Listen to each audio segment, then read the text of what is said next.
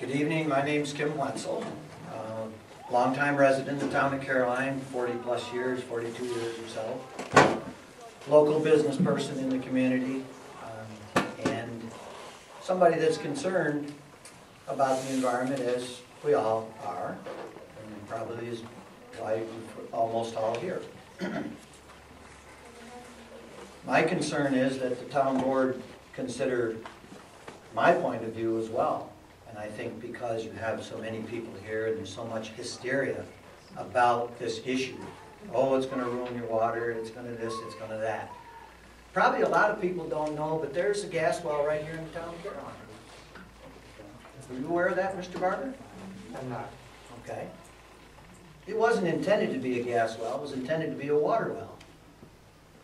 But in the 50s, when I grew up on the German Crossroad, which is in the town of Dryden, and my father farmed the property on the Banks Road, where the Banks farm is, where Eric Smith now owns and lives. Okay? Right in the area, and I don't know because the bridge has been moved. The bridge that goes on the Banks Road used to be upstream several hundred feet. But right about on the far side, the Coddington Road side of that abutment, on one side or the other of it, there was a gas well. Drilled as a water well, but produced gas, was not used much as water. Used to be flared off. They used to have a little Bunsen burner, and as kids we'd go there and turn the thing on. It was kind of interesting. My concern to the board is that they take into consideration my ownership of property in the town, and the fact that I own over 300 acres here in central New York.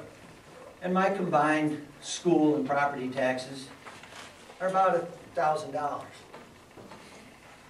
That's $1,000 every week. Yeah, every week.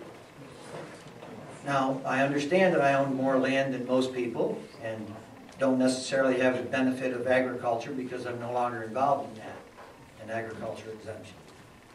So I would want you to really give this some thought and make sure that you don't just represent a vocal few. There are a lot of property owners, there are a lot of people that would like to see this developed. I would like to see it developed.